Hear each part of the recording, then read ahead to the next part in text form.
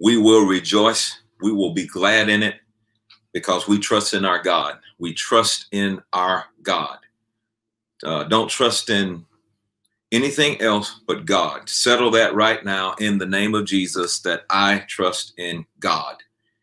I just woke up this morning with just a sense of just warning everybody to make sure you don't start trusting everything else God. There are going to be things that are going to try to tempt you to trust those things more than you trust God.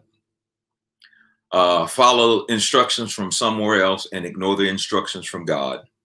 Now is the time to benefit from an intimate relationship with the Lord Jesus Christ. You know, the world is in confusion. They do not know what to do, how to do, when to do. They're doing the best they can. It's time for the body of Christ to provide the light. I say, like the scripture says, arise and shine, for the light has come, and the glory of the Lord has risen up upon thee. Rise and shine, for the light has come, and the glory of the Lord has risen upon thee. And I'm telling you right now, I just believe that this is the time. We are the light because we're in Jesus. And, you know, now pay attention to him. Pay attention to him. Pay attention to Jesus. What is God saying? Be the barefooted priest. What is God saying? Lots of suggestions are going to come up. What is God saying? What is God saying? Now is the time to make our minds up that we are going to walk in the presence of God. We're going to walk under the directions of the Holy Spirit. The Bible says the Holy Spirit will show you all things to come. And if you pay attention to him, he will help you avoid traps. He will help you to avoid situations. Don't get your life instructions from the news.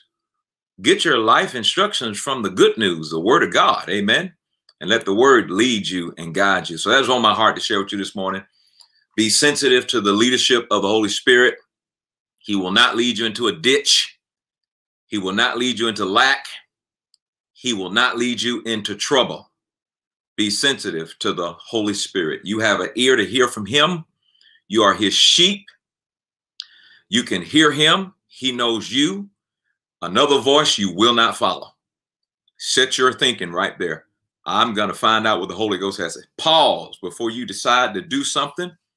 Find out what the Holy Ghost has to say. This may sound very simple, but I'm telling you, if you'll begin to set yourself to this and make a quality decision that my house, we will be led by the Holy Ghost. Stay in Goshen.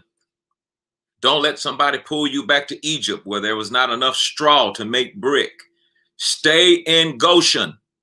Don't let somebody pull you back to Egypt where there is no light.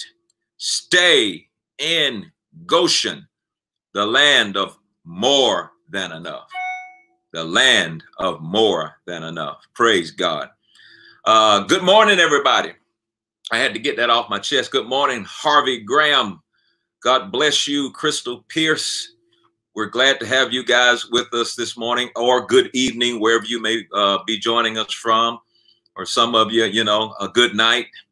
I'm telling you, in Jesus' name, God is on the move. A great awakening is about to take place on this planet, and God will get the glory. God will get the glory. Every men are trying their best to try to take the credit for this good that God is about to bring, but God will get the glory, and he's ready to use you. You were born for a time such as this. And I'm telling you right now, it should be like this. Those of us who are in Goshen, we should not be experiencing the same things that everybody else is going through. Now, sure, it's hard. It's challenging. It's somewhat difficult and different in a lot of situations. But we rise above all that stuff. And even though we may be going through some things, we rise above those things because of whose we are and who we are. So good morning, everybody. God bless you. Let's go ahead and set our day in Psalms 91.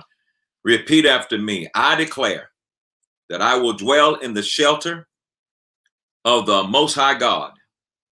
I declare that I will find rest in the shadow of the Almighty. I declare that God is my refuge and my fortress. I declare that you are my God, in whom I will trust, and with great confidence, in whom I will rely. I declare that God will rescue me from every trap and protection, and will protect me from every disease. I declare that I'm covered and protected by his outstretched arms. I declare that God's faithful promises are my armor and my protection. I declare that I will not be afraid of the terrors of the night, nor of the arrows that fly in the day. I declare that I will not dread any disease that stalks in the darkness, nor any disaster that strikes at midday.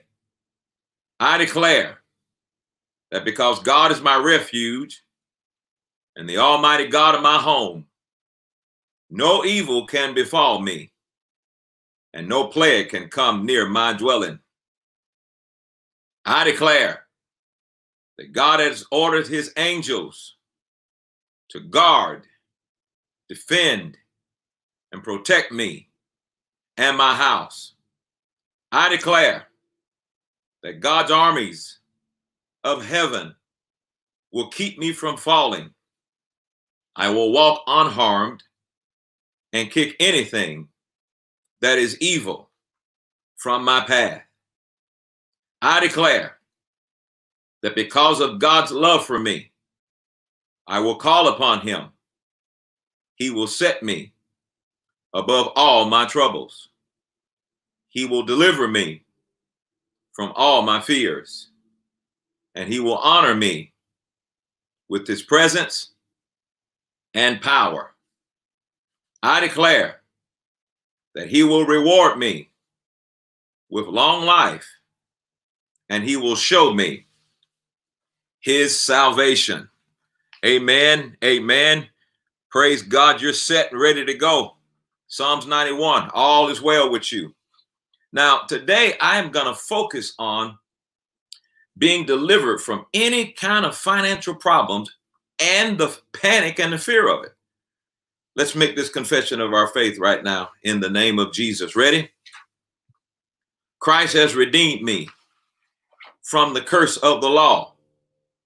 Christ has redeemed me from poverty. Christ has redeemed me from sickness. Christ has redeemed me from spiritual death. For poverty, he has given me wealth. For sickness, he has given me health. For death, he has given me eternal life. It is true unto me, according to the word of God. I delight myself in the Lord, and he gives me the desires of my heart. I have given, and it is given unto me. Good measure, pressed down, shaken together, running over. Men give unto my bosoms. I prosper and have success in the midst of a pandemic. With what measure I meet, it is measured unto me. I sow bountifully, therefore I reap bountifully. I give cheerfully, and my God has made all grace abound towards me. And I, having all sufficiency for all things, do abound to all good works. There is no lack, for my God supplieth all my needs according to his riches in glory by Christ Jesus. The Lord is my shepherd. and I do not want. Why? Because Jesus was made poor, that I through his poverty might have abundance. For he came that I might have life and have it more abundantly. And I, having received abundance of grace and the gift of righteousness, do reign as a king in life by Jesus Christ. The Lord has pleasure in the prosperity of his servant, and Abraham's blessings are mine. Therefore, I speak to every mountain. I speak to the mountain of sickness, fear, anxiety, discouragement, stress, depression, oppression, jealousy, bad temperament, anger, tiredness, laziness, unbelief, doubt, addictions, struggles, hindrances, unforgiveness, poverty, lack, insufficiency, hardness of heart, spiritual blindness, spiritual deafness. And I say, be removed and cast into the sea. In Jesus' name, I expect the best day of my life today, spiritually, emotionally, relationally, physically, materially. Today, in Jesus' name, I expect to prosper and to be in health, even as my soul prospers, in the name of Jesus Christ. Amen. Man, I want you to get yourself stirred up. We are going to take it to the enemy today. No fear. Now, I want to talk to you about overcoming, and we're going to pray a prayer concerning overcoming a financial attack. Now, you might not have had a financial attack.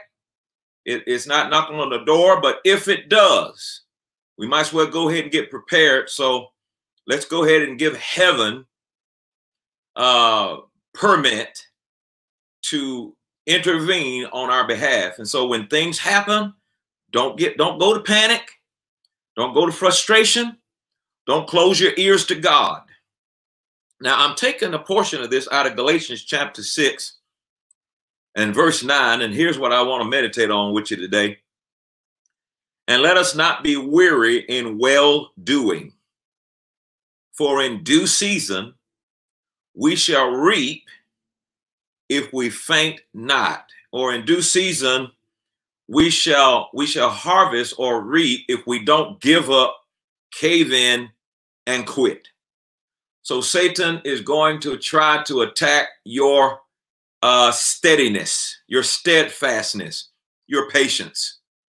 And what you believe today, believe it tomorrow. What you would believe before a financial issue, believe it in the middle of a financial issue. That's called fighting a good fight of faith. Don't let go of what you know to be true, and don't let fear come in. So let us not be weary in well-doing.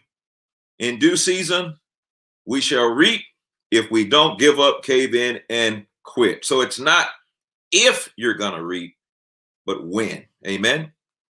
Now we're going to pray this prayer out loud together. Repeat after me. Lord, thank you for showing me today how to respond to the financial attacks that I am experiencing or that I may experience in my life.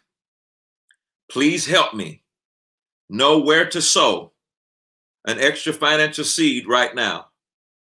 Help me to sow it by faith, confidently, expecting it to break the strange stranglehold that has been on my financial situation. Satan, I rebuke you. Get off my finances. Get off my emotions. Get away from my family. Satan, I command you to take your hands off my finances. I am a giver and therefore a receiver of God's promised blessings.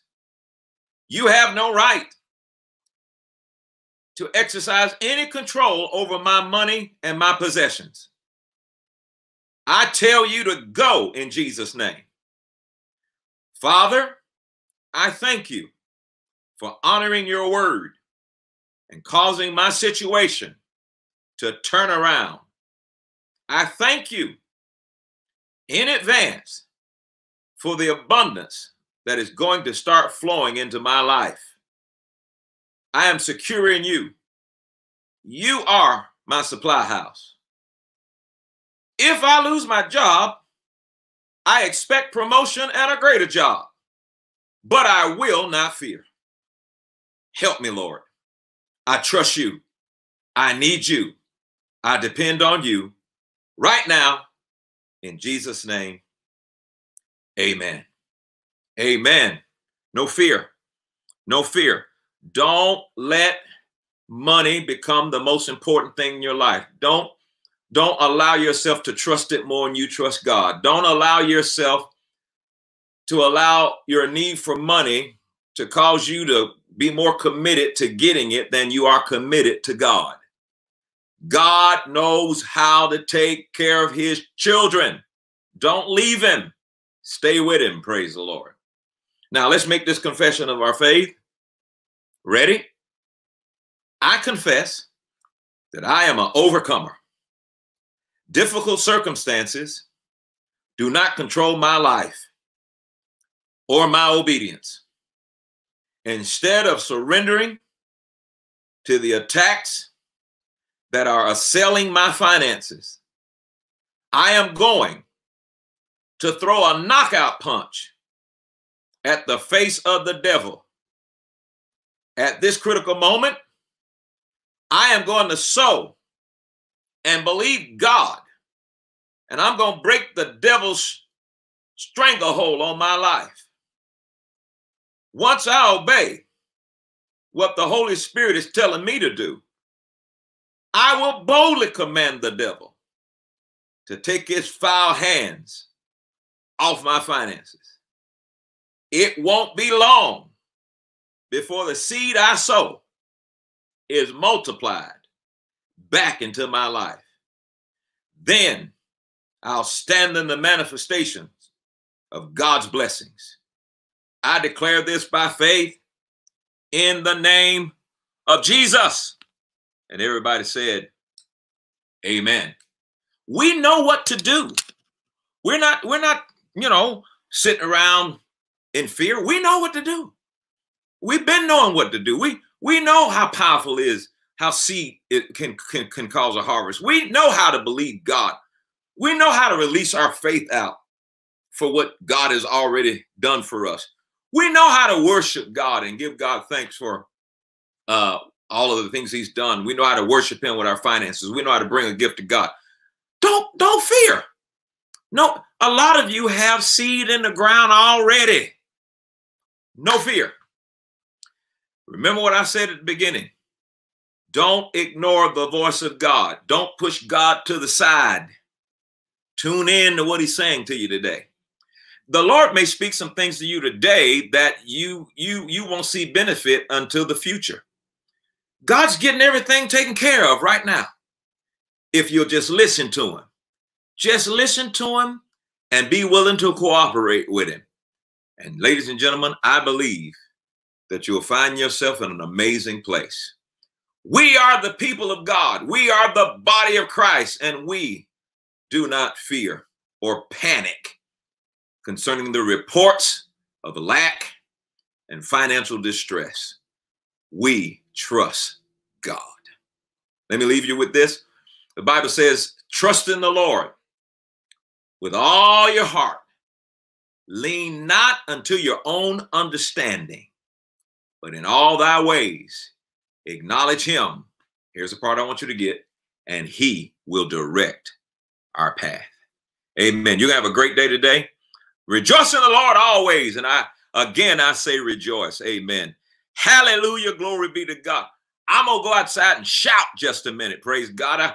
Maybe you need to go find you a shouting place. Just by 2-3 minutes, go in the bathroom or go in the room so nobody won't think you lost your mind, and just shout. Praise God. Somebody says, well, I used to do that at church. Well, praise God, you're the church. Go and shout and rejoice and let that devil know you are not afraid of him. All is well. Somebody said, man, Pastor, you kind of stirred up this morning. I am stirred up this morning because I will not back down off the enemy trying to inflict fear on us, getting us afraid. God takes care of us emotionally. He takes care of us spiritually. He takes care of us physically. He takes care of us financially. My God will not let you down. Be encouraged today. God bless you. I'll see you in the morning.